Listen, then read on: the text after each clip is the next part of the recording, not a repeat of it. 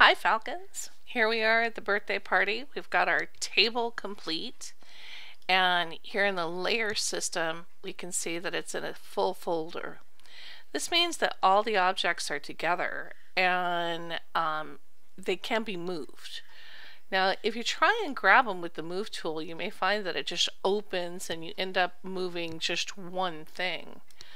So you want to close the folder, and on your keyboard you want to use the arrows, and this will move the whole table. I'm going to move my table down,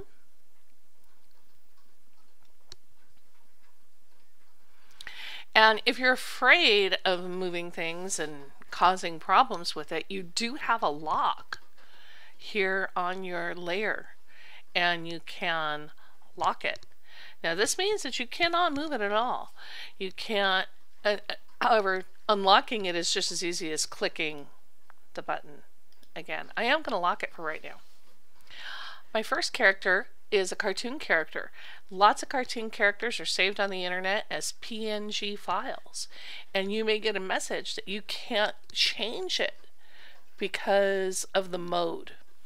So up here in the image menu we have a mode control, and PNG files are indexed files. You want to switch it to RGB color, click OK. You're not really going to see a whole lot of change happen on the computer, and then you'll be able to use it as a regular image and select bugs. So I have bugs selected here. I'm going to copy him, Command C. I'm going to bring him over to the party and paste him, Command V. You can see that he's too big. So two things. I want to open up my navigator and zoom out just a little bit. On my keyboard I'm going to hold down Command T, and I can see the frame of the transform box. If I want to grab it from a corner, I can grab it from a corner, bring it in to the size I want it to be, click check. If I'd like him to be behind the table, I'm going to pick him up and drag him under the table. This is in. The blue box is going around the table. No, I want to be under it. I can still move him. And because I locked the table is safe. Oh look, there's a little red.